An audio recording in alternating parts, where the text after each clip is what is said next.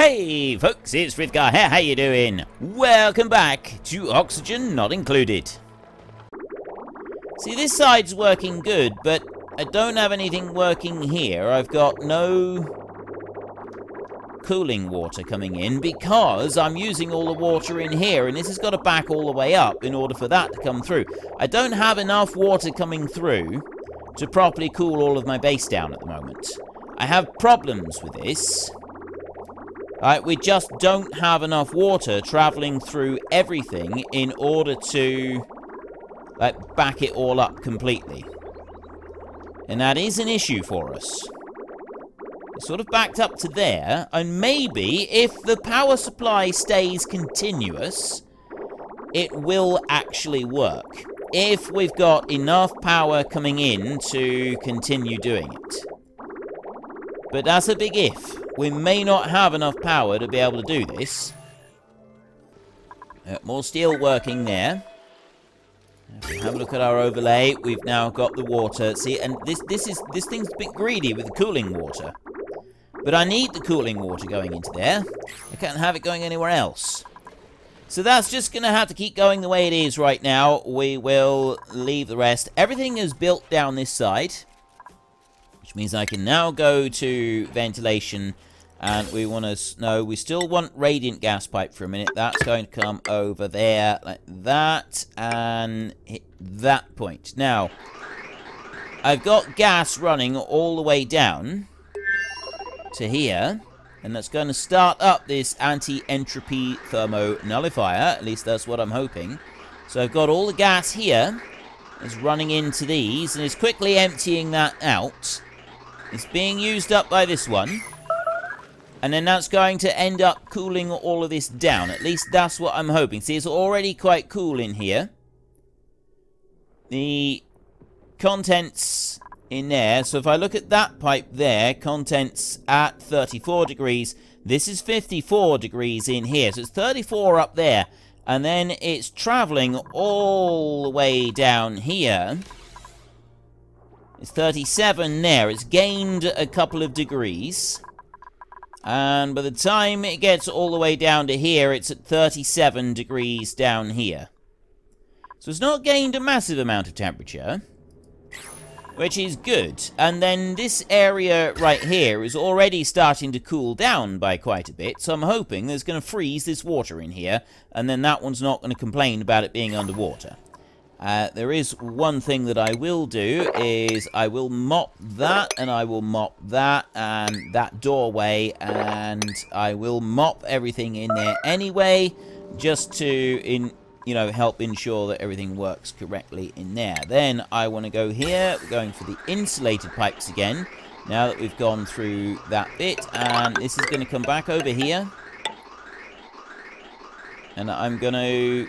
The problem I've got with these insulated pipes now is that I've got to be able to... Just stop it there a second. I could try and run it through here and, pass it through this bit, because this is actually the same, suit area. So that is a possibility. That's 43 degrees there. It's only 37 degrees up here. It's 50 degrees up here. This is quite warm, but I've also then got several pipes up this side, which I've got to go through. I've got to be able to dance across a load of pipes here, and that's going to make it a bit more difficult. All I have to do is just come in underneath here and do it. It's not impossible, but it's the surrounding temperatures that we've got. This is at 40 degrees here, 50 degrees over there, so it's slightly higher temperatures. This in here is warm. This is very warm. But I mean, I need to bring it through there. So where is the best place to go and do that? I think we will actually... That's 40 degrees in there. If I was to do that, I'd go back underneath, down this way. I just want to build a ladder across there and essentially just snip through that bit. I'm going to leave it, and I'm going to go back up the way we came. So we're going to go here with an insulated gas pipe, and we're going to run that one under the floor. I think it's going to be slightly cooler under there. I need to try and take the coolest possible route now. So we want to go in here. And I'll bring this one in like that. It's going to go that way. And it's going to go over here near the ladder. And then into the floor here. And it's going to go under the floor. Like that. And it's going to come down here somewhere. It's going to go to about there for a minute. And then I need to bring it through here. So where is it? This water in here is about 40 degrees. That's about 47 degrees carbon up there. So I'm kind of thinking that we're going to have a ladder. The ladder is going to do a line across there like that. That's probably the best way to make this work. Then we will cancel that one and that one. We will fire pole, insulated gas pipe, deconstruct that one. Deconstruct that one as well. Ventilation, insulated pipe. Actually, I need a gas bridge first. That one has to go that way. And it does connect right in there like that. Insulated pipe. And that's going to run all the way across over to here, and then head up this way. Wait a minute. Don't head anywhere just yet. Where is it's right in there. Okay. Cancel. Break those bits off just for a second, and then go back over here to insulated gas pipe. Bring that insulated gas pipe up here. I'll do it like this so that I'm above ground level. Actually, that's going to be perfect. I'm going to bring it down in here like this, and it's going to go to there. Now, this bit in here, this is like 11 degrees in here, and it could do with being a bit cooler. Now, I've got a security door that's saying open, so I'm going to put that on auto like that. So they should change that over and allow that door to be closed. Change the pending state on that one so that we can close that one up. Just need you to do that in a minute. And also I can have the ventilation here, and I can move all of these things around in a minute. Actually, I'm going to let them come in and do that a minute and make those changes. We've got 64,000 calories right now, which is absolutely fantastic. It means that things are working the way that we want them to. 6.9 tons of steel. I'm not going to change this over just yet.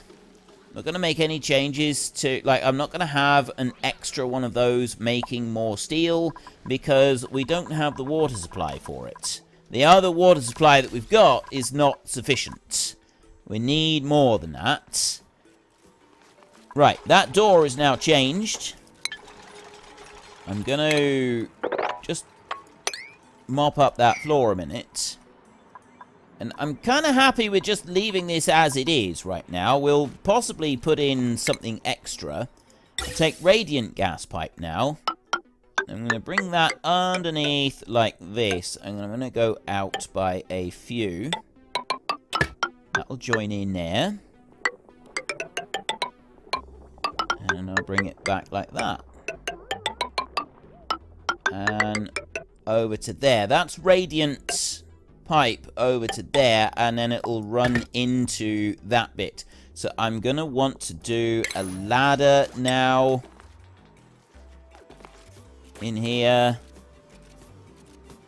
I'll do a ladder there like that, and then I will go on that tile and I will deconstruct it. And that should allow me to reach all the rest, because they can... Wait, I thought you deconstructed that. Someone deconstruct that tile there, please. If you can deconstruct the tile, then we can complete this properly. They don't want to do it. They're going. You watch. No one's actually going to do that tile, are they? They're going to do everything else. They're not going to do that tile. There we go. Right, now they've gone and deconstructed the tile. So now we've just got those few bits of radiant pipe there. No, that's not unreachable at all. They are all reachable. And here comes the hydrogen. So we have a look in there. Contents, hydrogen at -1 degree. That's because it was sat for ages over in the other side. So that's not a full-on temperature that it will be normally, but if we have a look in here, we can see it's lovely and cold in there. So the hydrogen is coming in here at 37 degrees, and it's leaving there at 20 degrees, which is about right. Okay, yes, real life interrupted there for a moment. Now we can't see it because it's saving. So we are getting a decent cooling effect coming from where it comes in here. Radiant gas pipe at 35 degrees, and it's at 16 degrees when it's leaving down the bottom. Now, obviously, with the gas running through it, it's gonna possibly affect how well that works, but at the moment it does seem to be pretty good. And then if we go all the way back up here, we've already got a cold room in here. This is already cooled down by quite a considerable amount, and the contents of the hydrogen in there are just 7 degrees. Like, it's really cooled that down dramatically. So by the time it's coming down through here, and we're looking at contents of hydrogen at 19. Now, I don't know if that's actually heating up as it comes down through, so I'm looking on. Actually, I want to come down to, where is it? Actually, where is it coming? It's coming down this side right here, so we're looking at contents is at 19 degrees right there. So it's not going any further than that. It's sort of going a bit slow right now. So oh, there was a printable there. Let's just have a look and see what we've got. And 3 shove-vole eggs. Right, now there is a way that you can actually move these quickly and efficiently. So I'm going to print those.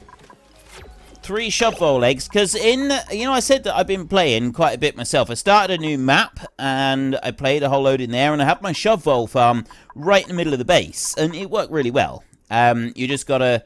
I didn't have any escape from there. I did have 1 escape when I breached the surface. I didn't actually have any escape from my shove-vole farm, which was absolutely fan-schmastic. Now, that storage bin right there, I've got a load of regolith being stored in that one. And I don't want regolith being stored in there. I want to get rid of that. So what I'm going to do is I'm going to build a new bin up here. Storage bin. I'm going to build a new bin out there for the regolith, and I'm going to have that one, and I'm going to remove the filtration medium, and then I'm going to go into here, and I'm going to have shove-vole eggs go into there, and that is going to be a priority 9, like that. So they can dump all of that out onto the ground. Probably these guys are going to eat that. Yeah, there they go. See, now they're not going to be, and then they poop it out.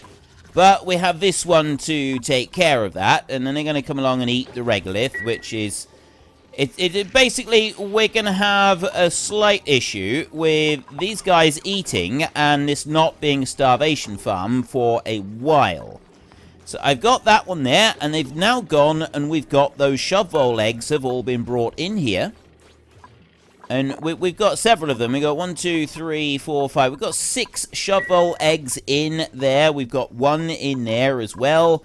And, yeah, they've gone and done the whole eating the regolith thing. But the starvation will still kick in eventually. And will come along quite nicely. But anyway, we don't want to worry about that right now. We want to come all the way back down here. Our steel at the moment is 7.7 tons, which means that we do have enough to start the first step of the monument.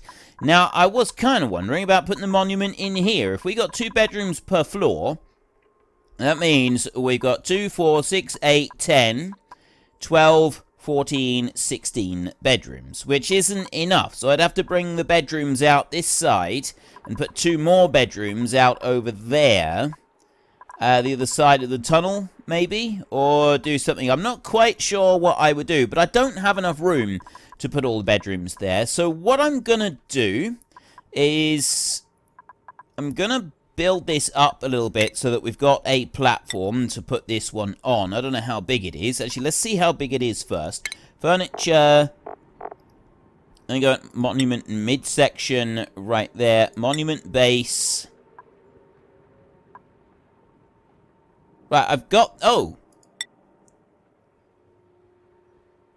Must be built in an unoccupied. So I can put that there, or... I can build it out of... Does that mean I can do it out of steel or obsidian?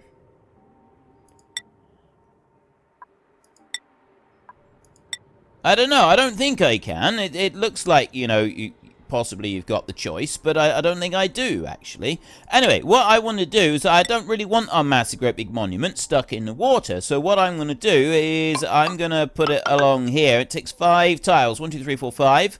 Like that. I will have the ladder going up the side. I got a feeling that I'm going to want that one. I get rid of those 2. And then we will do that. Now we will come over to furniture like this, and we will take the monument base right there. I'm going to just click on obsidian, and I'm going to dump that one down like that. And I think it does, yeah, it's okay. So it does require all of the ingredients that were listed in order to be able to make it work. Right, well, let's not worry about that. So then what I want to do is I want to go into ventilation. I want to go to the insulated gas pipe over here, and I want to take this insulated gas pipe and I want to bring it back into our base and then release this beautiful cold hydrogen into the base. And I want to release it somewhere around here. So before I fully decide, this seems to be the biggest pocket of heat that we've got. So if I was to dump it here, then that hydrogen would be able to rise all the way up through here. It's obviously it's not affecting this side of the base, but it's a start. If I've got it releasing here so that it's going between these 2, that hydrogen is going to come all the way up here, and then it's going to be picked up by the gas pumps that we've got up here. I've got 2 gas pumps up there. And the rest of this will just kind of circulate up through. Although, too much hydrogen in here could end up suffocating our dupes. So maybe I need to just bring it over to that point over there. Ventilation. We'll... Actually thinking, if I put oxygen here as well... I got oxygen coming into there. If I have the oxygen coming out of there and going through...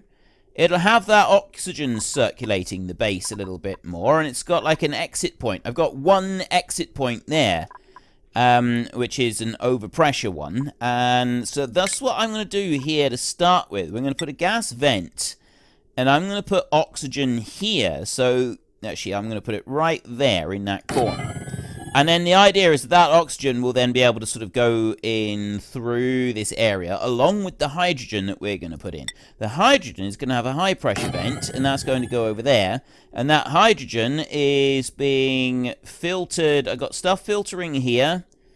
That's just oxygen that's filtering out, and then the other is coming in as more oxygen. What's going on here? That's coming up there. So why are you... You aren't doing anything... Oh, you got no power. Yeah, well, that would explain that.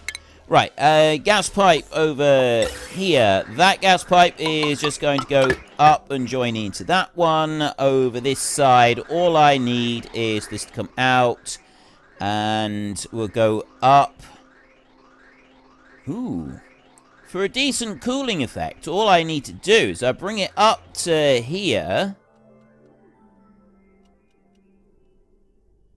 I will bring it to that point there, and then I will use radiant pipe along there, down along this way, and then out there, and that will release it into the base. So we're going to have radiant pipe here, which is going to probably warm up the hydrogen to about maximum temperature anyway. So that's going to be radiant pipe over to there. And then I'll have insulated. I don't want to have any pipes showing in this room. So then we'll have insulated pipe coming out this way. And back under and then down here like this. And that's going to go over there, down along this. Actually, no, we'll go up there like that. And then into there like that. So there is the rest of the pipes to go in. We've already got this one. We've now got oxygen coming out here, which is going to be able to go around the rest of the base, which is going to help. I know this one's already producing oxygen, but this should help the oxygen circulation. The only problem we got is that there's a lack of oxygen down here in this bedroom here. That's the worst of the bedrooms. The rest of this is not going to take very long for them to go and construct. I know they're on, some of them are on break right now and some of them are not. So I've got hydrogen coming in here at 21.4 degrees. It takes a while to travel through, which is why the hydrogen is warming up. If we go and have a look at our hydrogen tanks, they're already filled. They've already filled back up again. We get quite a lot of hydrogen coming out of our system. Right, all the way through. We have a substantial amount of hydrogen coming all the way through. So it comes into there, and it's not being used very quickly, which means that we've already got quite high temperature. It's going to take a while. Like, we need that to actually get fully started before we can really judge how effective that is being. Now, we've got our oxygen over here. It's kind of spreading out a little bit more. It's a bit jerky at the moment because they're building pipes. And when they build pipes, it takes a little while. And you get these, like, that jerks backwards and forwards every time a new pipe is engaged into the system in there. But it is going to work. Eventually. I need you to work. Well, damage overheated. Yeah, we don't need to worry about them. I've got some of these pipes. That's on overpressure on there. Once the hydrogen starts pushing through here, it's likely this oxygen isn't going to be able to push into the room very effectively anyway. It's going to slow things down a little bit. Why aren't you coming through and building? Oh, I know why. They've changed to a different priority. So I'm just going to do that. And that there. I want these to be on a maximum priority situation down here. And I suppose it doesn't matter if that door is on max priority. That won't affect it either. I got damage overheated. I got 6 buildings there on... Oh, wait, the thermo aqua tuner. How have you flashed off? Everything has flashed off in here. I got steam at 500 kilos of pressure in there. The entire room has now flashed off. I did not expect that to happen. Right. We're going to need to start that pump up again. Enable building, and we're going to go up here and we're going to disable that vent right there. This one in here is awaiting 3,840 kilos of steel, although we have a few other things that we're going to be building first. So we want to go back to our ventilation overlay and we'll be having a look at this just to get an idea if this is actually going to work. Now I've got problems up in here. I know I've got problems in there, but that will soon be taken care of. What I want to see is this bit. Now, they're mostly coming in. They're doing alright at the moment. The salt water is on its way up. It's going to head off to the one at the top. By the time that gets all the way up there, these here will be finished. Come on. I just need you to do, there's only a few more. They were all there, they were able to do it, and then they all decided, oh, I can't be bothered with this, and then they disappeared. Just a couple more. Just a couple more, because this is warming up pretty quickly. I mean, I've got this one over this side, and he's working quite nicely. If we have a look in here, this is cold, and I've got that door closed, which will make a difference. And there we go. Right. So we're coming in here about 24 degrees, and then by the time it runs through to this one up here, it is -5 right there. It's going to get a lot warmer than that's coming in at 40 degrees there. And that 40 degree temperature, 15, 16, 4... See, it's already heating up in there a bit, but it's not going to stay at that high temperature for long.